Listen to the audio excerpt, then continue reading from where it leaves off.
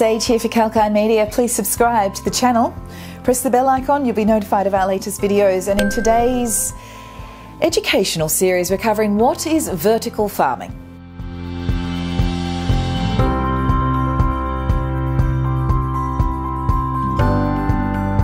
With the ever-growing population, there is a rapid growth in the demand for agricultural products, and over 50% of basic human needs, such as food, clothes and medicines, are sourced from the agricultural sector.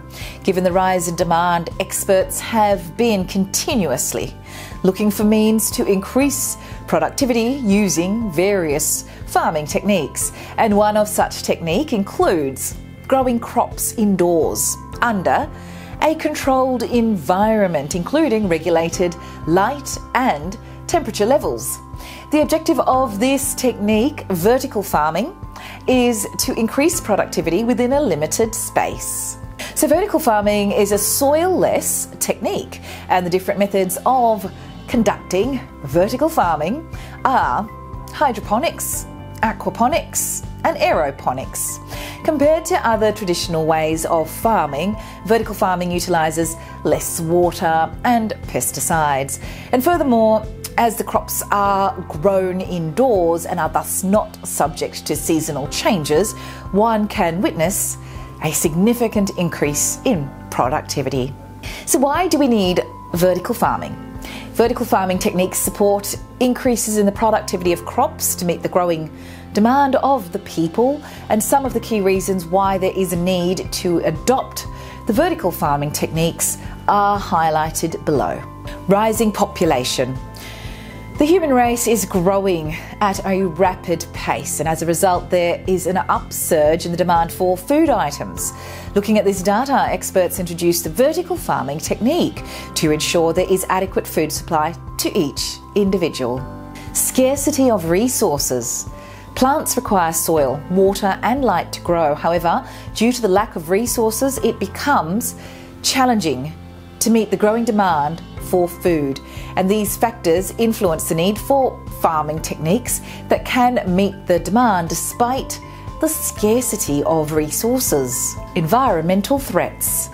There is a considerable likelihood that crops grown using traditional farming practices are impacted by natural calamities such as drought, flood, hailstorms, torrential rains, etc.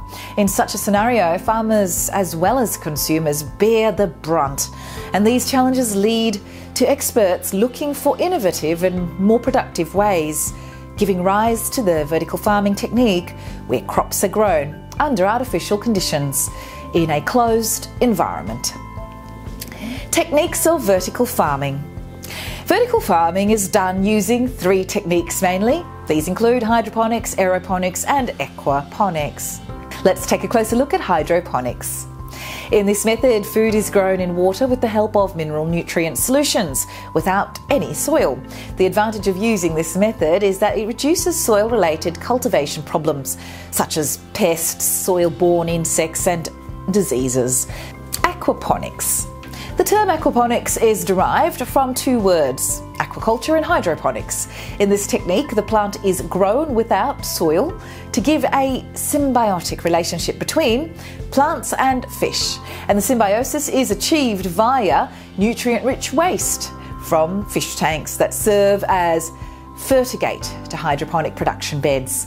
And in return, hydroponic beds function as biofilters that eliminates gases, acids, chemicals like ammonia, nitrate, phosphate, etc. Aeroponics. NASA initiated the technique to grow plants in space during the 1990s. And in this technique, there is no source to grow crops. And in this, the crops are grown using mist or nutrient solutions instead of water. Also, plants are tied to support and roots are sprayed with nutrient solutions. Thus, plants need less space, water and absolutely no soil. So what are the advantages and disadvantages of vertical farming? While vertical farming has significant advantages over the traditional method, the modern technique also has its fair share of drawbacks. So let's now take a look at the significant advantages and disadvantages of adopting this technique. Beginning with the advantages.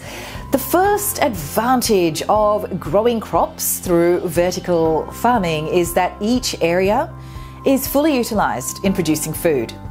And another significant advantage of growing crops through vertical farming is that the crops can be made available to the people even during the off-season period. So vertical farming also reduces transportation costs to a significant level, and vertical farming does not require soil, hence reduces the chance of pest or any other plant disease. The crops are free from pesticides and air pollution. Disadvantages. Vertical farming involves considerable farming costs. The setup, expenditure to create an artificial environment is considerably high compared to traditional means of farming, which require natural light. To grow crops using vertical farming techniques need trained and skilled people. It is also essential to dispose of the water properly in this form of farming. In vertical farming, there is a need for an LED light to generate optimum temperature during cultivation. However, this becomes challenging during the summer season in maintaining the temperature as LED produces heat within the premises. Thanks for joining us on that report. If you like the information, please like, share and comment on the video below. Please subscribe to the YouTube channel. Just press the bell icon. You'll be notified of our latest videos. And for more information and regular updates, please head to the website 𝐾𝐥𝐼Media.com. Sage here for 𝐾𝐥𝐼Media.